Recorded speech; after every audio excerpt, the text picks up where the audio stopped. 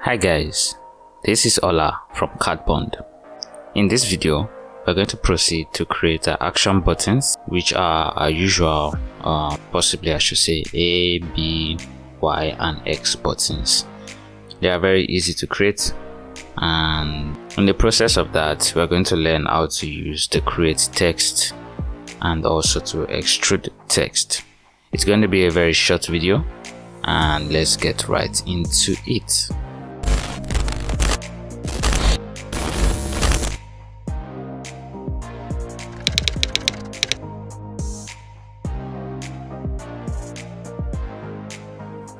The first thing for us to do is to create a new design, and the reason why I'm doing it this way is because I want us to touch on the assemble tab. So I'm trying to create the parts separately. So our first step right now is for us to create a new sketch, and for this sketch we're going to create a circle. Going over to this, the casing, and selecting on sketches, we observe that the diameter of this hole here is 11.15 millimeters, and so therefore we are going to be creating our buttons keeping that dimension in mind. To begin, our first step is going to be to create a circle, and here creating these using 11.5 millimeters as its diameter. Let me just cross check what we have. So this is 11.15, and you notice that what I'm doing is slightly bigger than this, but there's a reason for that. Alright, so I haven't created this. I go to finish sketch in this way and extrude. The extrusion of this part is going to be 1.5 millimeters, and it looks just like this. Or let's say we could reduce this to 1 millimeter. Edit feature and say 1 and OK. Alright, at this point we are going to need to place our buttons, and if we take a look at our reference image, we have A, X, Y and B. They are different alphabets, but we begin with just one. So let's say the Y. I would select on this top face, right click and go to back here, create sketch. Under the create tab here we have text. I click on text, and you will notice that we are required to place a corner of text frame. So I'll select on just any corner and place any corner to create like a box. Here we're supposed to input our text and caps lock and Y. Alright, so this is a little bit very large. Since the diameter of this is 11 point something, we expect that it should be quite smaller.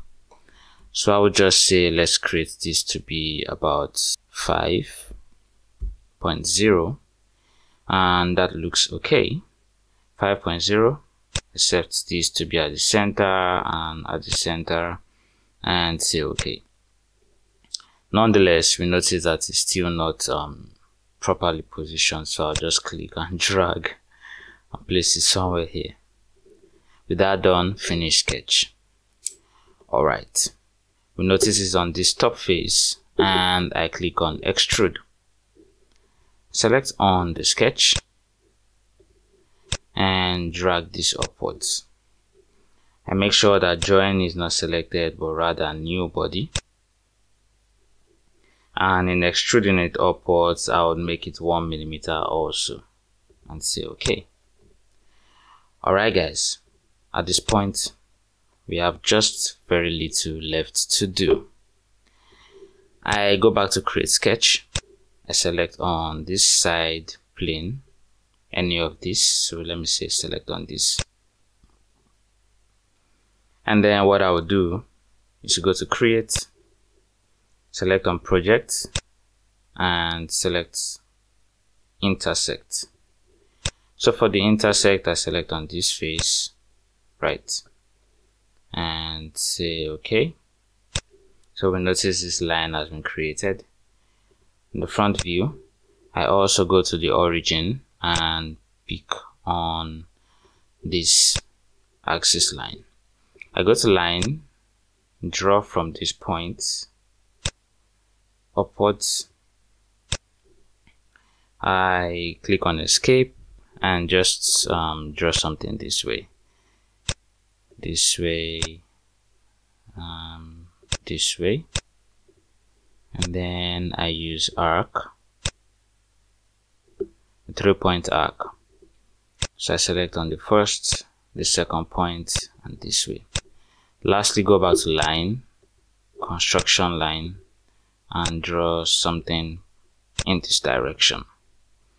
Alright, so at this point I place my dimensions. The dimension of this line here is going to be 5.25.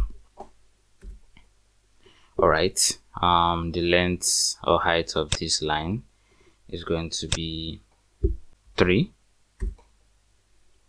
Alright, this is going to be 2 millimeters.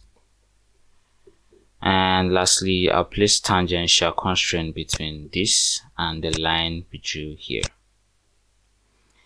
This line should be horizontal. So let's see. I'll go to escape, constraints. I need the line to be horizontal. Select on this. So it's horizontal. And then we have this. Alright. At this point, finish sketch. The next is going to be to revolve. Since the profile is already selected, my axis is this, and ensure not to select join or cut, but I'll say new body and OK. So at this point, the last thing for us to do, since we have I think 3 bodies here now, is going to be to merge 2 of these bodies, I guess. Yeah, and then to intersect or cut. So I say combine. However, we're using the cut.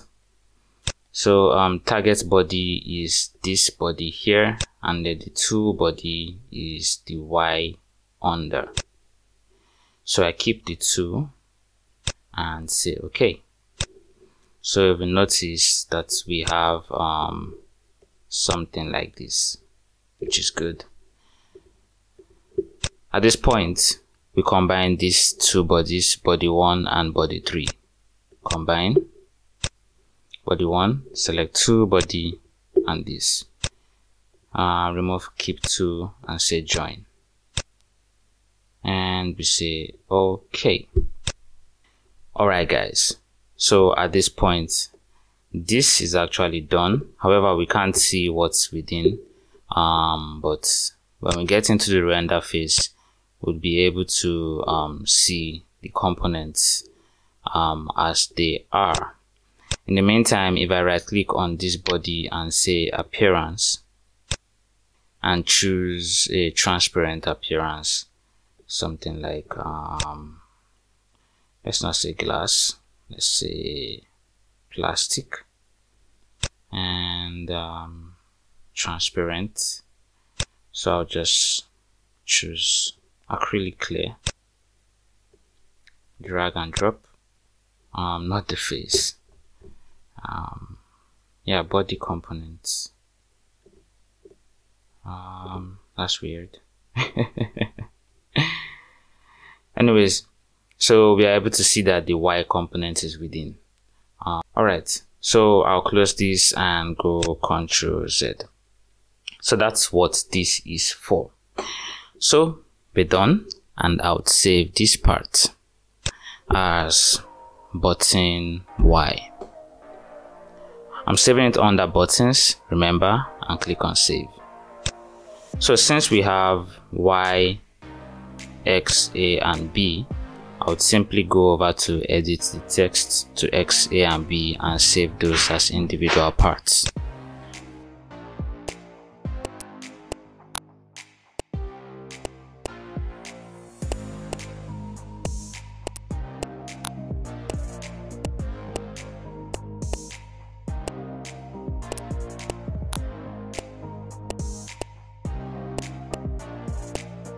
So at this point we are done with this, and the process is very simple, and I'll see you in the next video.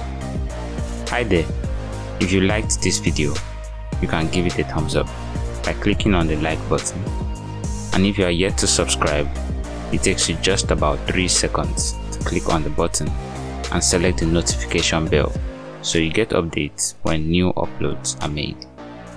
Alright, that's all for now. See you in the next video.